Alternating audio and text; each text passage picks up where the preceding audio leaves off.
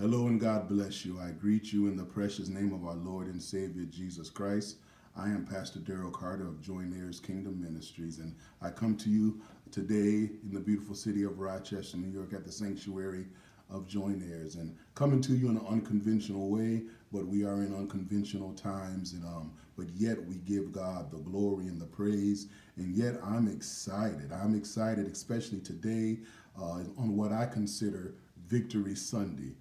The start of our victory season, if you will, here on Palm Sunday is being celebrated all over our nation and land and country, and the beginning of Christ's Passion Week.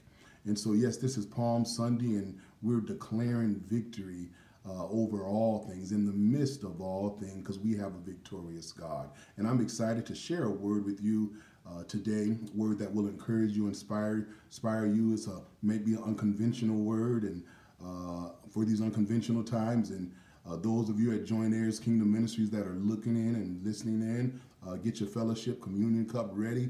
We're going to go ahead and go forth in our fellowship of communion right in the middle of the message. It might be unconventional. We don't have our table and cloths out. We don't have the mothers and deacons here. I don't have my bishop robes on, but yet we will reverence God in the fellowship of our Holy Communion and give God the honor and glory due his name. We're going to do it right in the midst of our message as we encourage you. But before we go any further, let's just pray. Right where you are, we thank you for joining in and listening right where you are, by yourself or with your family. But we honor God for you, and we pray that something's going to be said today to encourage you, to give you the strength to make it on yet through this journey. Father God, in your holy precious name, we thank you for this day. We thank you for the opportunity, Lord, to rise again and worship you in spirit and in truth. We thank you for the mind you have given us. We thank you for the heart you have given us, heart for one another. Most importantly, a heart for you, Lord God, to love you and to worship you in spirit and in truth. We thank you for being a God of comfort, a God of peace, a God of strength, a God that redeems and saves, a God that is victorious over all things. And Lord, because you are victorious over all things, we are victorious in all things, Father God. No matter what we're going through, Lord, we pray victory over the lives of people, over our nation, for our leaders. We pray victory. We pray God's wisdom in directing, Lord God, wisdom and victory, Lord God, for those that are leading various congregations all over this land and country. Father God, your grace is sufficient, and we thank you, Lord. Now, Father God, we humble ourselves yet again. It is you, Lord God, that we need to hear from and not man. So let everyone that is listening, everyone that is viewing, let them hear your words and not man's, Lord, that the body will be edified in the midst of it all. Only you and you alone will be glorified. This we declare and receive by faith in Jesus' name. Amen. Listen, as I said, I'm excited about the word today. As like I said, it is Victory Sunday. You have the victory right where you are.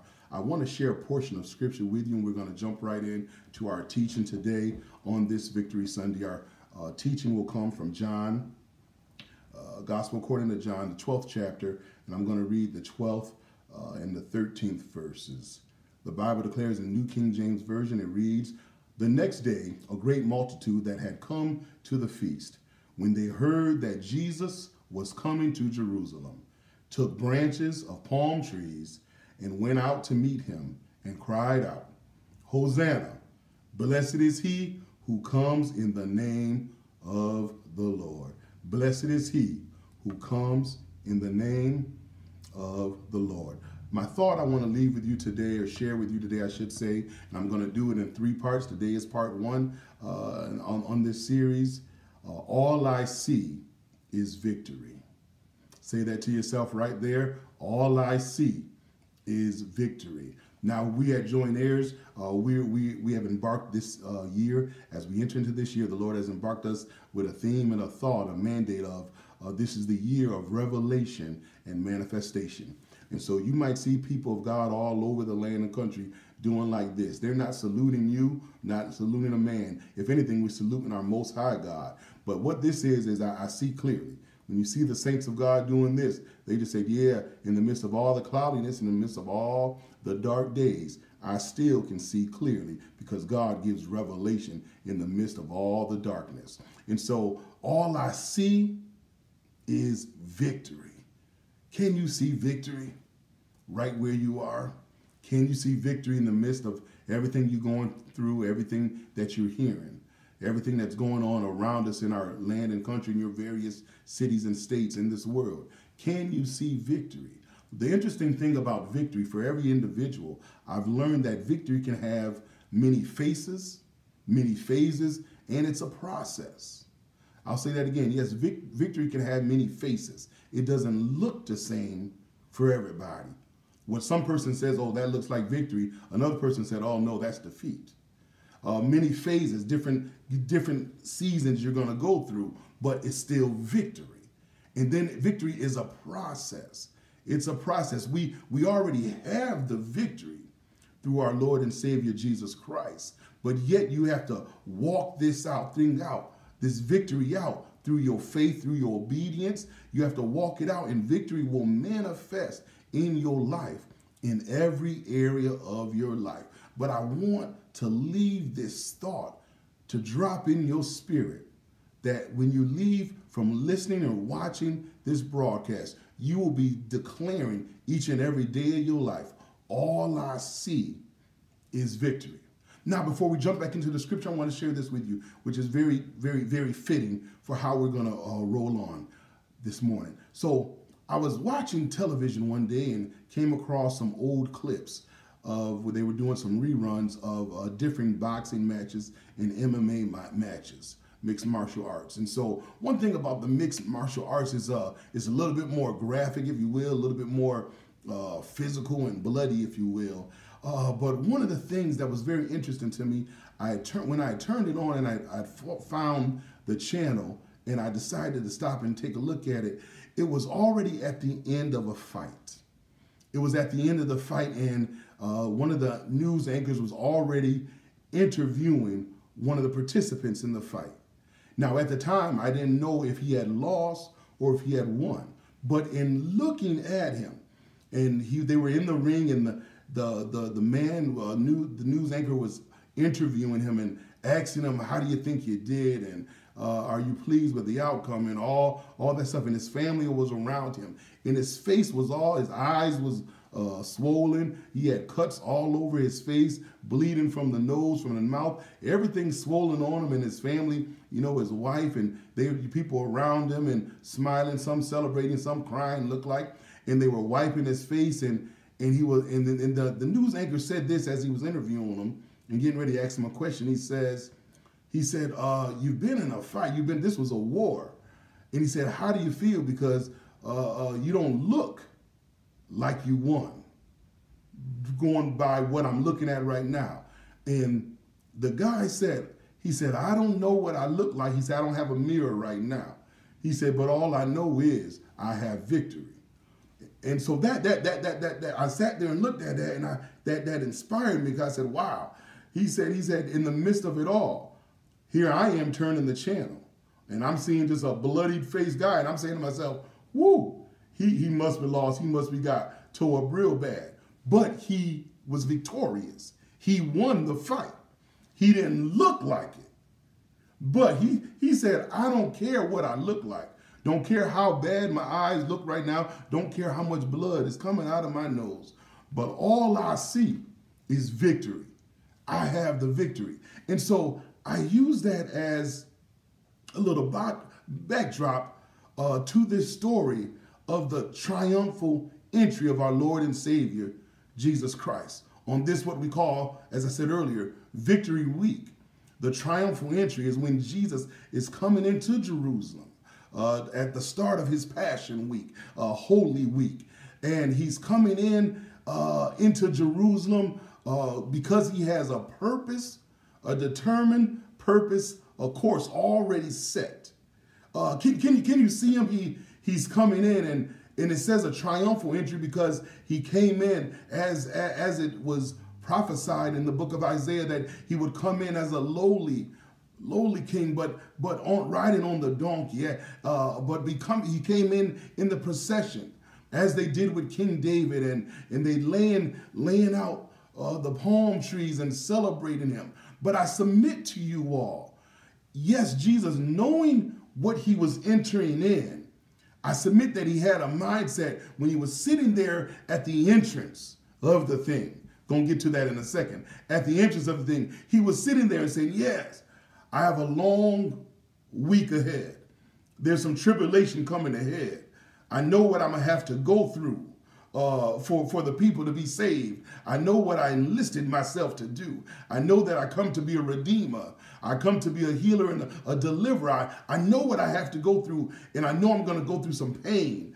I know I'm going to go through a separation for a season. I know I'm going to go through some anguish, but all I see is victory. He didn't just see victory because they were laying out the palm trees on the ground and they were yelling, Hosanna, Hosanna. Blessed be the one that comes in the name of the Lord, even the king of Israel. He wasn't just seeing victory because they were celebrating him, but he was seeing victory because he knew the end of a thing from the beginning. Even though he knew what he was going to have to go through, he knew he was going to be victorious. And because he was going to be victorious, he was going to be victorious over death, hell, and the grave, and everything that leads up to it.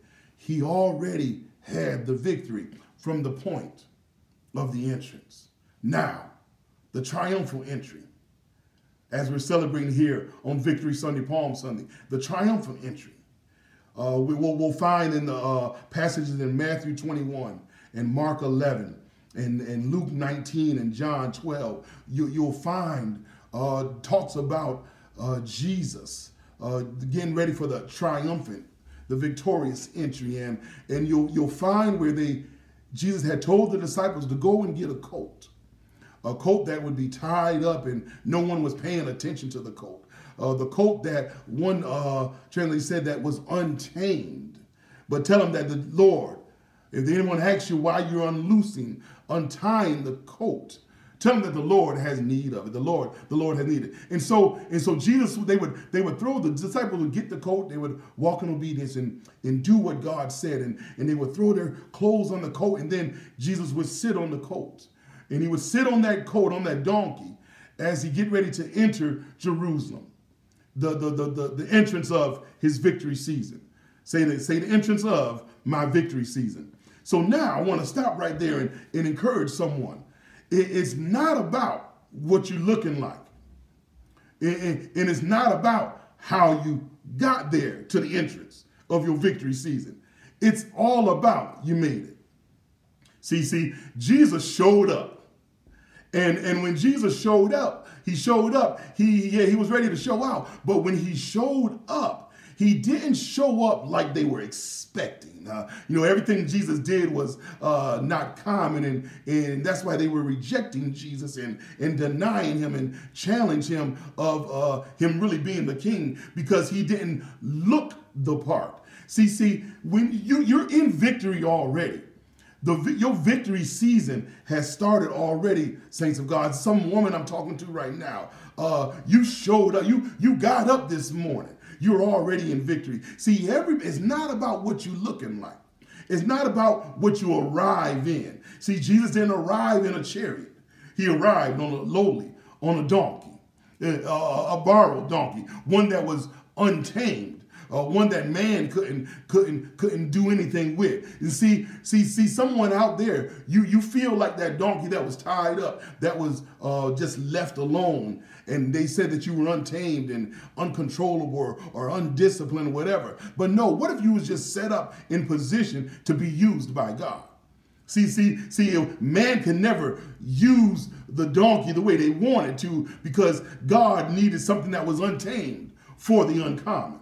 And so God put his glory on the untamed. He sat his glory on the uncommon. God, in the beginning of your victory season, he wants to sit himself on your shoulders. See, everyone else, you were so busy worrying about everybody else knowing who you were. But no, God had you isolated for a reason. God had you isolated for such a time as this. And so God showed up, Jesus showed up on the donkey in the beginning of his victory season, victory week. And it's not, like I said, let me go back. It's not what you showed up in. It's not even how you showed up, but you made it. See, some people have showed up. You made it through some hurts and pains, but I made it. All I see is victory. Some have made it limping, but I made it. Some have made it all torn up and scarred up, abandoned and rejected by people, but I made it. I made it to the point of my destined place. I made it to the point where God is getting ready to show himself strong and mighty. This is my victory season. I might have some scars and some tears, but I made it. I didn't arrive like the next person. I don't have the clothes like the next person. I don't have the Mercedes or the Cadillac like the next person. But you know what? I've arrived. I've arrived with my hands lifted up. I arrived knowing whose I am and knowing what God is. I arrived to the place of destiny. It's not about, see, people are so worried about, they looking at people and sizing them up, sizing their victory up based on what they look like, what they have, what they connected to and all that. No, I'm victorious because I showed up. They didn't think I was going to make it, but you made it. They didn't think you would be here, but you made it. Jesus was, when he was entering in, he was saying, all I see is victory. Yes, some not going to understand why they celebrate and why they saying the Hosanna, Hosanna, blessed be the one that comes in the name of the Lord. Some is going to be rejecting how you showed up, going to be rejecting what you look like, what your background is, but you are victorious not based on their opinion. Not based on their celebration, but based on the fact that you showed up to the destined place that God has already purposed for you to be. You need to celebrate. I'm celebrating. You need to celebrate that you're at the entrance of your victory season. Yeah, you need to take a pause right there. Clap your hands to the Lord and say, Lord, I thank you. I made it this far. They didn't think I was going to make it, but I'm here today. I'm some of us hurting and in pain. You lost some people along the way, but you're victorious, not because of who's with you, but you're victorious because of whose you are and that you made it this far. I made it to the entrance of my victory season, but now it's a process. There's some things yet to manifest and there's some things yet to come out of this process of seeing victory. Some say, all I see is victory. It don't matter how I got here, but all I see is victory. And so can I walk you through a real quick timeline? So now on that Sunday was the entrance. You showed up. You're victorious because you showed up. Now let God show out. Now on that Monday, there's something you're going to have to go through. On that Monday, we'll find in Matthew 21 and in Mark 11, we'll find that there was the cursing of the fig tree. You might say, Pastor Carter, how does this tie in to my victory season? Well, Jesus, when he was traveling now, and he was going on further along there in Jerusalem, and he hungered and he saw a fig tree afar off that had leaves on it. So it looked like it was producing something. He get up to the fig tree, and though it wasn't the season of figs, it had leaves. It looked like it had something. And he began to curse the fig tree and say, never no one that would ever again eat a fruit off of this tree. And so you might say, okay, how does that tie into my victory season? You are going to have to rebuke the things that are dead and not producing in your life. For you to walk in victory, you're going to have to rebuke the dead things and let go of the things that are not producing in your life. You have some people that's holding on to you that they ain't producing nothing for the kingdom of God. They are not pushing you nowhere. There is no victory. They look like they have some fruit, but their lives ain't showing nothing. They having a form of godliness, but that's all they have, a form. The fig tree had leaves. And so if you have leaves, Jesus was saying, no, I don't care what season you in. You showing me you have leaves. I expect some fruit with those leaves. And here we have people, you have people connected to you, and you're trying to walk in victory every day, but you have some false people connected to you. They have leaves with no power, no fruit. No fruit of the Spirit producing out of their lives. They don't know how to walk in meekness and love and kindness and joy and long suffering and faith and temperance. They don't know how to walk in the There's no fruit manifesting out of their lives. They just full of leaves. You, in this season of victory, will have to rebuke the dead things. Rebuke the things that are not producing and let them go. Let them go. Yeah. I said it. For you to have victory, you're going to have to let dead things go. Type to someone, text someone, leave a comment right there on YouTube. Say, yeah, Pastor, I agree with you. I have to let the dead things go. I got to rebuke the things that are not producing in my life. And even there's some things that you tied to and you're not producing anything to the glory of God in your life, you need to rechannel, refocus. Lord, redirect my assignment. Redirect me to where I can be fruitful, Lord, in the things you have called me to do. On that Monday, he was walking through and in Victory Week. So part of his victory, one of the phases or one of the processes of walking in victory is he cursed the fig tree. You're going to have to rebuke things that do not produce in your life. The next thing he did on that very same Monday, he went on a little further, and then he went and he got to the temple. It tells us in Matthew 21 and Mark 11 and in Luke 19 that he went in cleansing the temple. He walked in there and they were doing everything but giving glory to God, selling and gambling, all that stuff. Jesus turned over the tables. He said, this is my house of God shall be a house of prayer. You turn into a den of thieves and you're doing everything. So this symbolizes for you to have victory. In this process, one of the phases you're going to have to do, you're going to have to clean your house. All I see is victory. Yeah. I hope y'all still with me. You're going to have to clean your house. Stop telling folks how blessed you are, how victorious, I'm blessed and highly favored, all the stuff we love to say. And your house is dirty. Yeah. The place where you and God are supposed to be the most intimate, at home. The place where you're supposed to be, get your foundation and structure and discipline to then duplicate everything else in the world, in home. Your house is dirty. You got to clean your own front door. As the song said, before you try to sweep around mine, clean your own front door. Jesus went in there and said, wait a minute. And he said he started cleaning the house of God. You and I, let's clean house.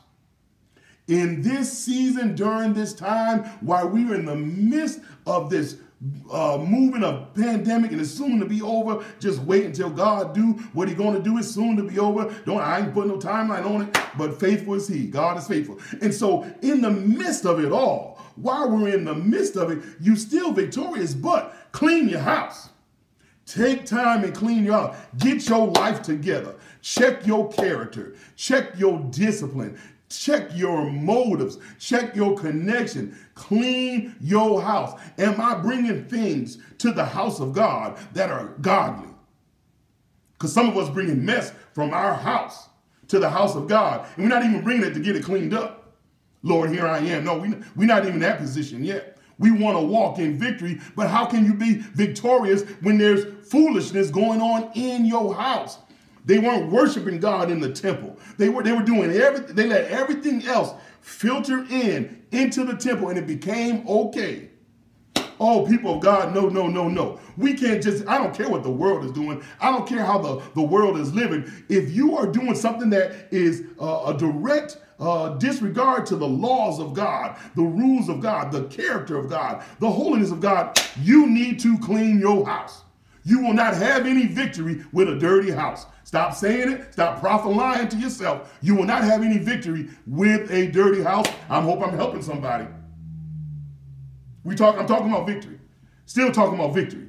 You had to clean out. He cleansed the temple.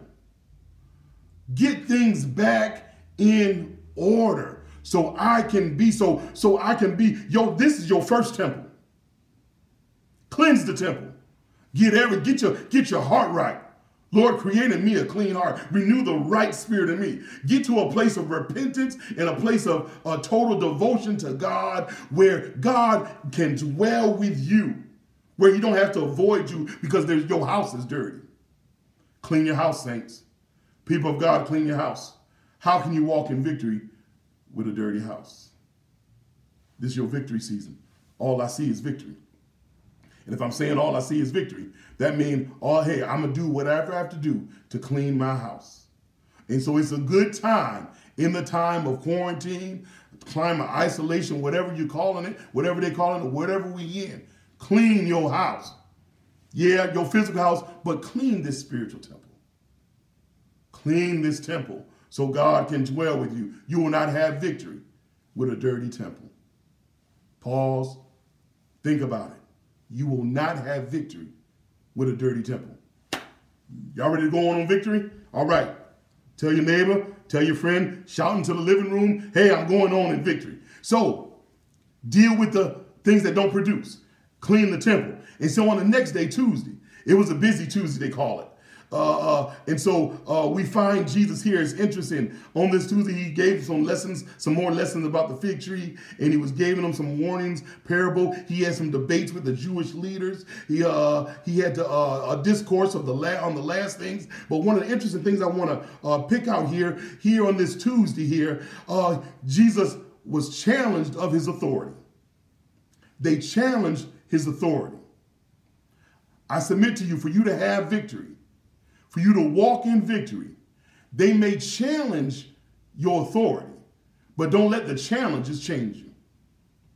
Don't let the challenges change you. They were trying to get God to just get him to mess up, to say something, because they was trying to bring accusation against him, trying to challenge who he was. And Jesus didn't fall into it. He didn't prove himself the way they wanted him to prove himself. They would ask him a question, he would ask them a question back. And then when it puzzled them, they wouldn't want to answer, because they say, well, if we answer one way, when he was talking about them, then about the baptism of John was from heaven or from man, and they came back and said, oh, we don't know, because they didn't know how to answer. And so he said, well, neither what I will tell you by what authority that I'm operating in. See, they challenged his authority, but he didn't let the challenge change him. See, some of us, when your anointing is challenged, your title is challenged.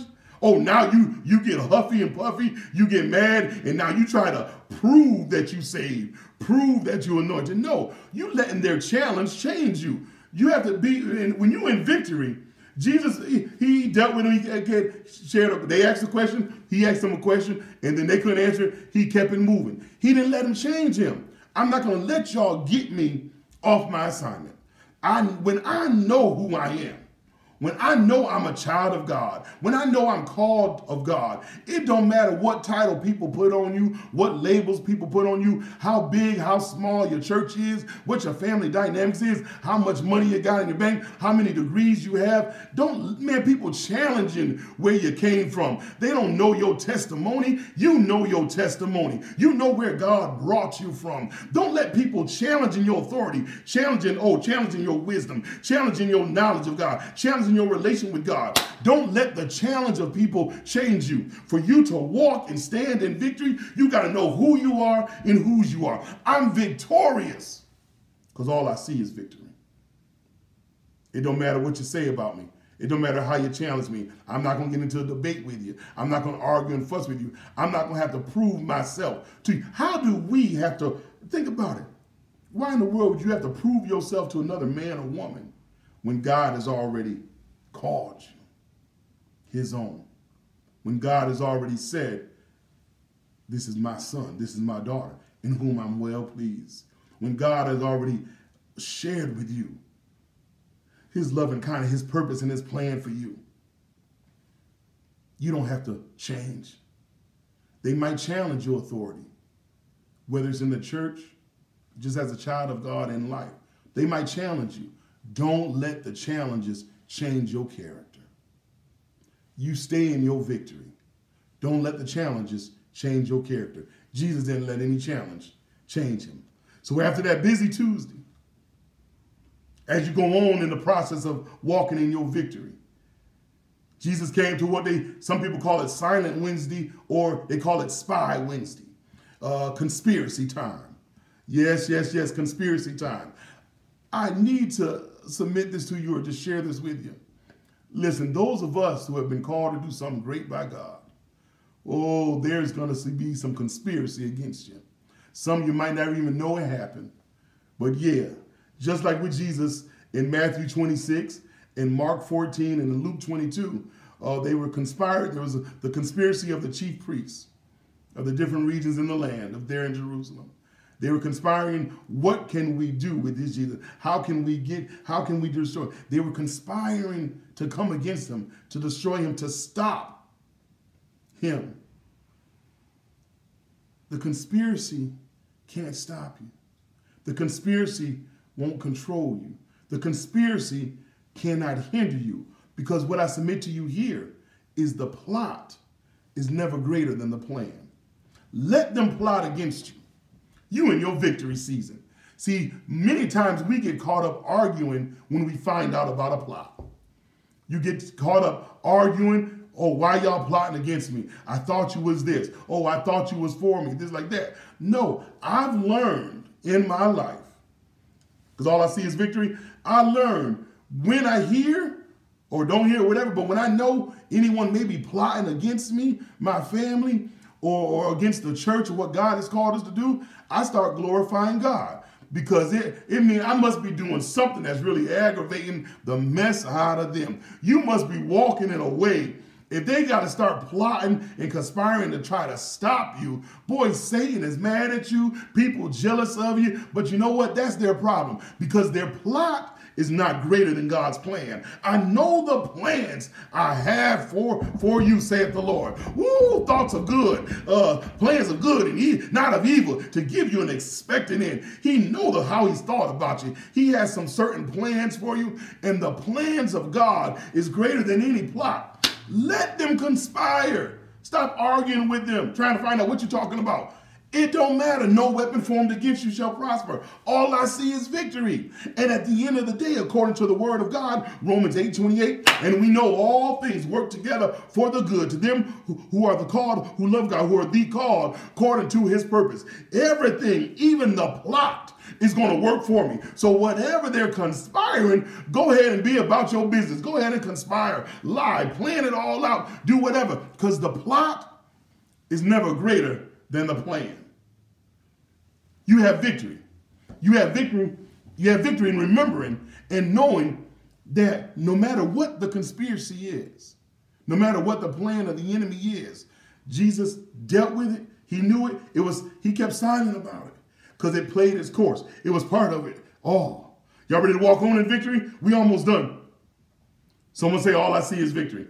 All I see is victory. So now on Thursday, commandment, Maundy Thursday, as they say, Maundy Thursday, the time of preparation, the time when it's everything about to start manifesting. And see, you're going to get a point in your victory season where everything going to start manifesting, and it's going to be some good stuff and some bad stuff, according to how you view it in the physical, but it's all going to work for your good. It's going to work for your good. And so we know on this Thursday here in Holy Week, there was the Last Supper he was having there in the upper room with his disciples, and also was taking place during this time. I told you, get your communion cups ready. We're going to go ahead and do it.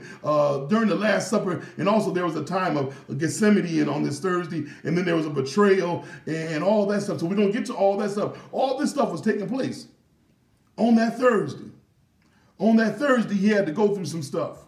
On that Thursday, but what they did on that Thursday, at the Last Supper there on Thursday, he was there in the upper room with his disciples. And this is not traditional. Join heirs, though, y'all got your fellowship cup. Get ready. Here we go. And so it wasn't traditional, but say right now, all I see is victory. The Bible tells us that, and they had took it at the end of supper, and he got ready, and he took some bread. And the Bible says there, and when he had given thanks, he broke it. Wait a minute, right? Stop right there. When he had given thanks. A big key of your victory is your thanksgiving. Yeah. See, he was giving thanks for all that he had been through. He was giving thanks for those that were around him, the friends and the foes. He was giving thanks. See, you have to learn how to thank God for your friends and your enemies. Thank God for the Judas, and we'll get to that in a second. Thank God for those that are praying for you and those that are conspiring against you. Thank God for all the stuff you went through to get to this point. So dear Jesus, he was just thanking God. Lord, thank you for allowing me to be used by you. Lord, thank you, Lord, for using me as the vessel of deliverance and salvation to your people. Lord, thank you, Lord, for being faithful. Jesus, the Bible said he had given thanks. Someone say, thank you, Lord. I'm made it this far. Thank you, Lord. I'm at a point, and Jesus knew this was beautiful to me. He was giving thanks. Can you give thanks when you still know you got some persecution left ahead. He wasn't just giving thanks because it was all over. He was giving thanks because, Lord, I'm thanking you ahead of time because you're about to help me through. You're about to grace me through what I have to go through. I thank you for this appointed time and appointed people. We have to learn how to be thankful. You can't have any victory. You can't have any sustained victory if you don't have no gratefulness in your heart. If you have no thanksgiving, God bless you, in your heart. You can't have continued victory where there is no thanksgiving. There is no victory. I'll say it again. Where there is no thanksgiving, there will be no victory. He was thankful. And the Bible says he broke it. And he said, take, eat. This is my body, which is broken for you. Right before we eat, he said, it is broken for you. See, he went through some I feel like preaching, boy. He went through some brokenness. So you can overcome any brokenness. See, he went through some stuff. He said, my body, which is broken for you, Lord. It was broken for the Lord. It was broken for you as well, you and I as well. He went through some brokenness so you can be redeemed from your brokenness. He went through some brokenness so you can rebound from some brokenness, from some heartaches, from some bad times. His body was broken so you have victory over any brokenness. Oh, someone say thanks right now. See, I was broken in some areas, in my spirit, in my self-esteem, in my confidence, in who I was. I was broken in some areas of how I thought about myself. But when I realized my victory that already is in Christ Jesus, I was delivered out of brokenness when he was broken for me. He was broken so you wouldn't be broken. He was broken so you and I would be delivered from brokenness. And he said, take, eat. This is my body, which is broken for you. Join heirs, saints of God. Let us eat together. Thank you, Lord. Thank you, Lord. And so in the same manner, the Bible says, happening on Thursday at the upper room, in the same manner, he took the cup and saying, this cup is the new covenant in my blood. Woo! Thank you, Lord. The new covenant. You have to understand you are under a new agreement. You have to understand in your victory season, you are under new promises. Oh, promises not based on the lambs and the goat, but based on the one true sacrifice, the chief priest himself, on the blood of the precious lamb, the Lord, our Lord and Savior, Jesus Christ. You have new covenant with new promises. God is now going to dwell in your heart. He's going to be with you. He's going to make sure the word spoken over our life, it comes to manifestation. I'm under a new agreement. I'm under a new covenant. I have victory in his blood. I'm under a new contract. The old contract is passed away. The old contract, it don't have any weight. But the new covenant I have. The new covenant I have. Jesus said, this cup, this is the new covenant. The new promise, the new agreement. God is doing, he's doing a new thing in you. You have to realize no matter what you went through before now, whatever you went through before Christ, before your new relationship in Christ, if any man be in Christ, he is a new creation. Old things are passed away. Behold, everything, all things become new. Someone say, I'm brand new. Shout it right now in the heavenlies, in your kitchen and living room. I'm brand new. I'm brand new in Christ Jesus. All the old stuff can't hold me down. The guilt of my past. I'm under a new covenant. I'm under a new agreement. I'm under a new promise, a greater promise, a stronger promise that God himself has promised me. He would be my God. I would be his child. There might be someone listening. You don't even know God as your personal Savior. But let me tell you, the reason why you and I have victory is because of the shedding of his blood. The reason why you and I have victory because he loved us enough to die on a cross for us. He paid the price for us. You and I were an enemy with God. We were enemies with God. But Jesus became our peace. He became the mediator. He became the one to appease God. He took on our sin, the sin of the world, the sin of everyone. He took on our sin, and he allowed himself to be bludgeoned, beat, ridiculed, crucified for your saving grace. That's victory. All I see is victory. All I see is victory. I'm under a new promise. God is going to heal me. God is going to deliver me. I'm on a new promise. God is going to bring me out. God is going to save my family. He's going to save my children and my grandchildren. I'm under a new promise. God is going to renew my mind. He's going to renew my hope. There's a lot of hopelessness going on, but I declare we are to echoes, saints of God, let the world know we under a new promise with God. He won't leave me like this. Love always comes. If you read your Bible, love always comes and rescues us at the appointed time. I'm under a new promise. God ain't going to leave me in turmoil. He ain't going to allow me to see corruption. He ain't going to leave my soul in hell. I'm under a new promise. God promised that he would heal me. He promised that he would deliver you. He promised that he would provide for you. He promised that he would take care of you. You and I are under a new promise. That's why all I see is victory. All I see is victory. I can see clearly now. Through the storm, through the mess, through the pandemic, through the tears, through the crying, through the death, through the hurting, through the economy falling apart. All I see is victory. Why? Because I'm under a promise. I'm under a blood promise. He said, take this cup, this doing it as often as you drink it in remembrance of me. Saints of God, thanking God. Let us drink together.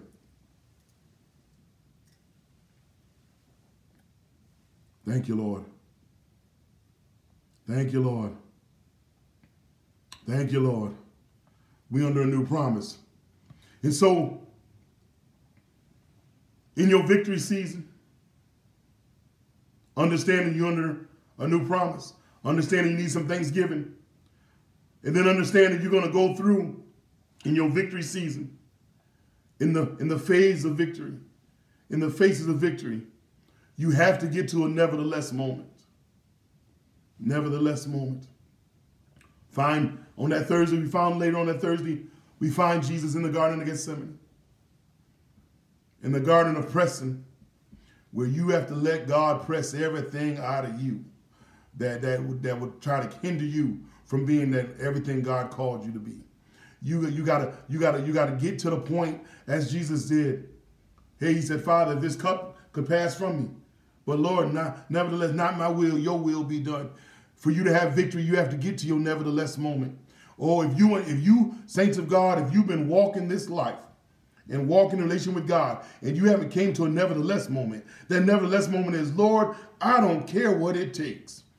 Not my will, but your will be done. Lord, whatever you need to do. Lord, I wish I didn't have to go through this, but Lord, if that's the path for me, if that's what you have purpose for me, then Lord, let your will be done. Nevertheless, I'm going to trust God. Nevertheless, I'm going to see God make a way out of no way. Nevertheless, if I got to let some people go, Lord, I'm still going to believe you. Lord, if I lose my job, nevertheless, I'm going to trust you. Lord, if I lose my money, nevertheless, Lord God, you are faithful. Lord, if you lose all the food, Lord God, if I lose some health and strength along this journey and process, Lord, nevertheless, you are worthy and I will give you a yet praise. Nevertheless, God is going to bring me through. Nevertheless, I see victory. I still see victory. All I see is victory. I might be in pain. I might go through some anguish. I'm going to go through some crying and some tears. I'm going to hurt sometimes, but I still see victory. Nevertheless, and that is the interesting thing in your victory walk. Because people, when they're looking at you, like they did with that boxer that was all beat up, he said, y'all looking at what I look like. you're looking at the rounds that I went through. And I was getting my face beat in and my body was getting all bludgeoned. But when you look at me, I might look like I've been beat up. Might look like I lost a lot of battles. Have some scars. But nevertheless, all I see is victory. All I see is victory. Lord, I see you. Can you see God in the time of anguish and turmoil? Can you press on? Can you press on in the midst of this? Can you press on? Can you yet trust God when there's no timetable, when the storm will end, when the pandemic will end, when the crisis will be over? Nevertheless, I'll trust you. It's only been about 2 or 3 weeks. But what if it turns into 2 or 3 months? Will you still press on? Will you still be able to lift up your God and say, Lord, I love you. Lord, I trust you. Nevertheless, I'm going to give you the glory. Nevertheless, Lord, I'm going to praise your name. Nevertheless, I still see victory. We've been in it for a couple months, but I still see victory. Can you endure? Can you let God press you? Press you. Would you even be crazy enough to say, Lord, if you have to press me some more, press me? Some of y'all right now saying, oh, wait a minute, Pastor D, I done been pressed enough. I don't know what else God can squeeze out of me. But what if the nevertheless is saying just a little bit more pressing? A little bit more pressing, woman of God. A little bit more pressing, man of God, child of God. What if God in this season wants to press you a little bit more? You thought you seen your greatest glory dripping out of you, God's greatest glory dripping out. You thought God pressed all your potential out of you. What if I submit to you right now? During this victory season, there's another dimension of pressing with greater strength coming out of this, greater wisdom coming out of this, greater determination coming out of this, a greater character coming out of this, a greater you coming out of this. What if God said, I need to press you a little bit more? I know you've been hurt. I know you already been crying, but I need you to let God press you and you still see victory. Press me, Lord. Press me again, Lord. I thought all the old man was dead. Lord, press me again. Press me, Lord. Press me till I look like you. Press me, Lord God, till I honor you. Press me, Lord God, till I magnify you. Press me, Lord God, till I represent you and worship you in all I do. Lord, press me till all nothing but your glory remains. That's victory. That's victory. And let me share this with you. Let's get ready to close. Final thing I'm sharing with you. This is part 1. Final thing I'm sharing with you. Today for your victory season, all I see is victory. There will be a betrayal that manifests. On that Thursday, after the Last Supper, after the institution, implementing of the sacrament, sacred sacrament we call Holy Communion. After the pressing in the Garden of Gethsemane, there was the manifestation of the betrayal. I submit to you, in this season, your victory season, you're about to say, thank you, Jesus, for revealing Judas. Thank you, Jesus, for revealing Judas. Judas had to show himself, because Judas showing himself and betraying God was the last piece of the puzzle to get me to my next dimension. They used to say my enemies keep on blessing me. Woo! In this your victory season, get ready for Judas to be manifested. And you're going to say, thank you, Jesus, for revealing Judas. See, it's all right. See, it's going to hurt. Yeah, I'm not going to say it's going to hurt when that Judas is revealed, but it's going to help. We said it last week, the hurt is helping us. It might hurt when you find out who's been betraying you. It might hurt when you find out who didn't want you to succeed, who was praying and plotting against you. It might hurt, but it's going to be a blessing. You will say, thank you, Jesus, for revealing Judas, because the last thing that had to happen before Jesus was pushed into his next dimension, it had to be the manifestation of the Judas in his life. Thank you, Jesus, for revealing Judas, because I see victory in all of this. Because I want to know who's with me in these last days. Time is winding up, saints of God. You need to know who's for you and who's against you. And Lord, so what some of us do is, Lord, I pray it don't be this person. Pray it don't be that person. Pray it don't be. No. You just say, Lord, I trust you. Lord, I trust you. Whoever it is in my camp, at the manifested time, at the appointed time, you about to manifest who the Judas is in my life. Once I know who the Judas is, I know how to deal with him. I can love him from a distance. But thank you, Jesus, for revealing Judas. I know who not to pour into anymore. I know who know how to, when they say they're praying for you, but they're really plotting against you. As long as I know, I don't have to argue with the Judas. Thank you, Lord, for manifesting the Judas. It's all part of your victory season. Ooh, it's all a part of your victory season. Plots being revealed, rebuking dead things, getting rid of things that's not producing in your life. The Judas being revealed. God honoring you and God putting you in a position of knowing that it's not about how you got there, but that you made it. All these things are happening in your victory season. All I see over your life is victory. Victory when you come, victory when you go. Victory for you, victory for your children. All I see is victory. That night after Judas betrayed him, he was going on and he had a trial before the Jewish authorities.